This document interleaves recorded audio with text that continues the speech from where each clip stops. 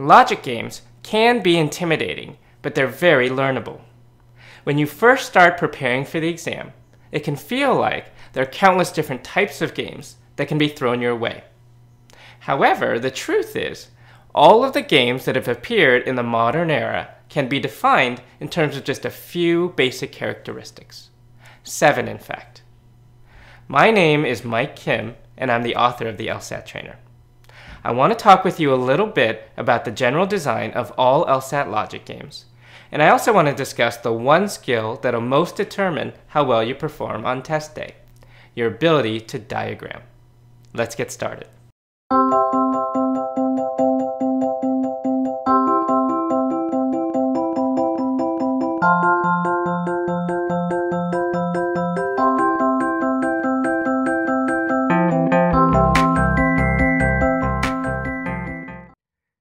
Here's a sample game. There are 4 such games per logic game section. Each game presents a scenario and a set of rules that further define that scenario. Then we'll be asked 5 to 7 questions that test our understanding of the situation that we've been given. We'll come back to this game in just a bit, but first, let's discuss the general design of all LSAT logic games. Every game that has appeared in the modern era can be thought of in terms of 3 main design issues: assignment, ordering, and grouping. Again, that's assignment, ordering, and grouping. Let's break these down. Every game is about assigning elements to positions. 7 runners compete in a race, or 6 friends split up into 2 different cars. Your diagram will always involve positions and a list of elements. And most commonly, you'll notate assignment rules by either placing elements into these positions or crossing out the elements above or below them. About 2/3 of all games relate these positions in some sort of order.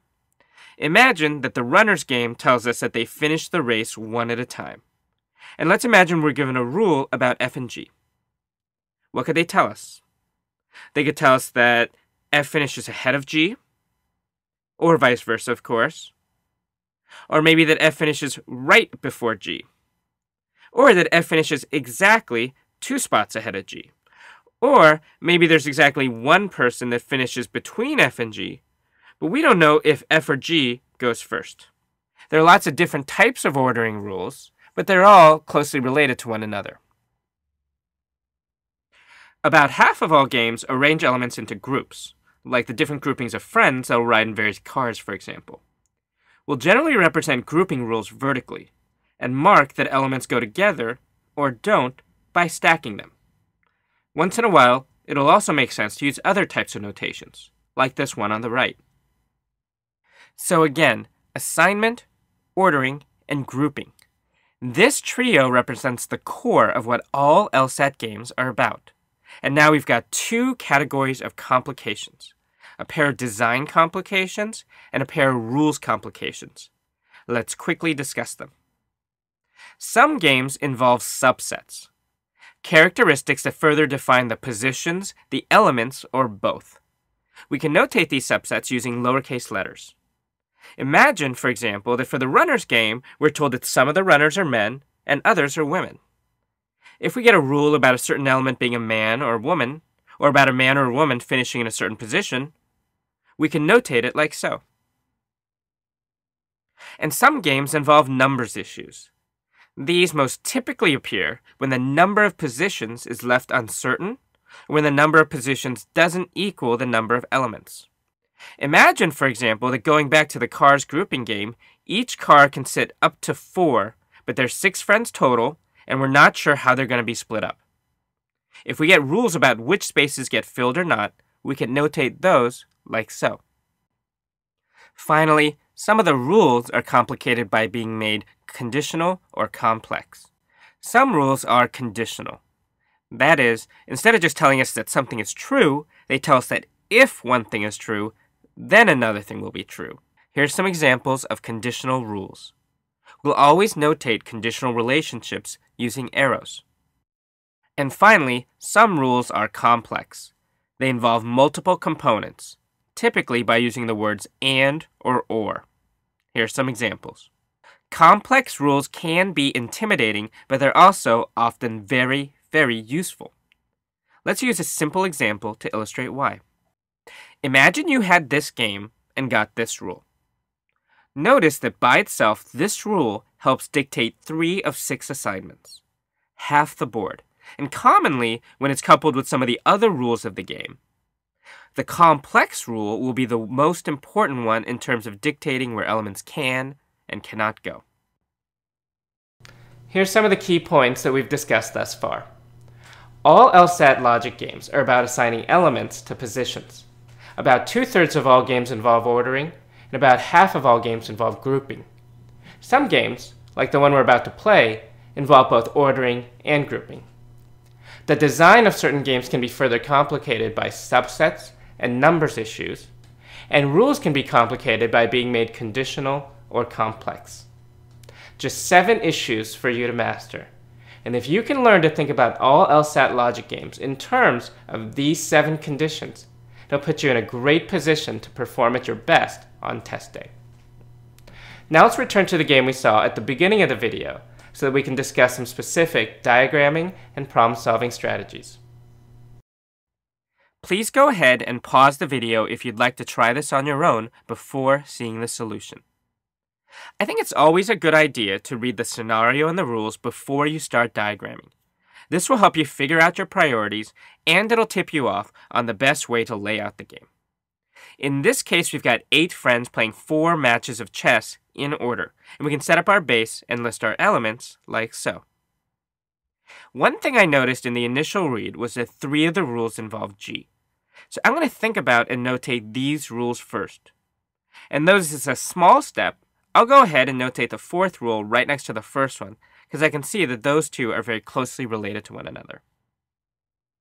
Next, I'll go on to the other rules and notate those as well. During the test, I probably just write in the HI notation, but if you want to include but not both to make sure you remember that, of course you should do so. And finally, it's helpful to mark the elements that haven't been mentioned in any of the rules. In addition to notating the rules, I always want to do 2 other things during the setup. 1, look for inferences, the things that we figure out by bringing the rules together. Some games have big upfront inferences that are essential for us to uncover, and others, like this one, don't. In this case, probably the most interesting inferences are that G and M can't play in the 4th game, and K can't play in the 1st or 2nd. You can notate those, but it's not essential. 2, I want to confirm that my notations are exactly correct. And I can do that by looking at each notation, saying to myself what it means, then checking my understanding back against the original text. Okay, now that we've done that, let's go ahead and use our diagram to answer the question. Notice the question stem gives us new information in the form of a condition. Every time a question gives you new information, you should expect that you'll be able to make inferences off of it, and that these inferences will be what lead you to getting to the right answer. Here we're told that L plays in the 3rd match. Looking at the rules, we can see that this also means F must play in the 3rd match. Looking right above that FL rule, we can see that if G had played in the 2nd match, F couldn't play in the 3rd. That must mean G doesn't play in the 2nd match, G plays in the 1st match. Now, since G and M can't play one another, and both G and M must go before K, M must play in the 2nd match, and K must play in the 4th. We've got 2 open slots, and J and either H or I to fill them. Let's go through that one more time. If L plays in the 3rd match, F does as well.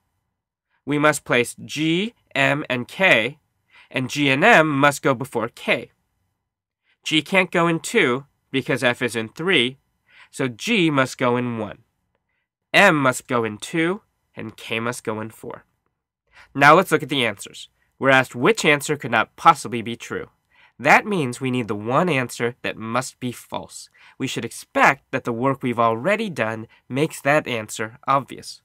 There's no reason A, B, C, or E have to be false, and D is the correct answer. There's no place for H and J to play one another. I hope that explanation was clear. For further discussion on some of the topics that we covered today, including a breakdown of recent LSAT Logic Games based on these 7 characteristics, please check out my website, LSATtrainer.com. If you're ready to get started studying using the trainer methods, you can purchase the book on Amazon and hopefully in your local bookstore. We discussed at the beginning that LSAT Logic Games are very learnable, and I hope this video gave you the sense that that's indeed true. If you sat through this whole thing, you must be very interested in getting yourself a top score. Thank you so much for watching. I wish you the best and take care.